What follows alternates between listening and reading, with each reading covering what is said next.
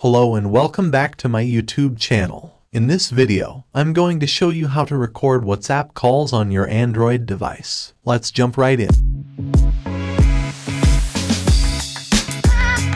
WhatsApp offers many call features, but oddly enough, it doesn't have a built-in call recording option. Nowadays, most Android phones come with built-in call recording features, but WhatsApp hasn't caught up yet. But don't worry, I've got a solution for you.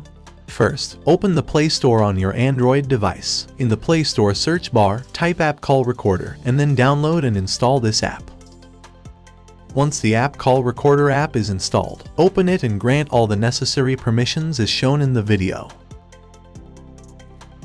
This app is trusted, so there are no privacy concerns. Make sure to enable call recording in the app settings, and it's crucial to change the audio source to default. Then go to the app settings, select audio, and then choose voice call. Now, you're ready to start recording WhatsApp calls. Open WhatsApp, call anyone you want, and you'll notice that the call starts recording automatically. You can check this by looking at the notification bar. Once your call ends, return to your home screen.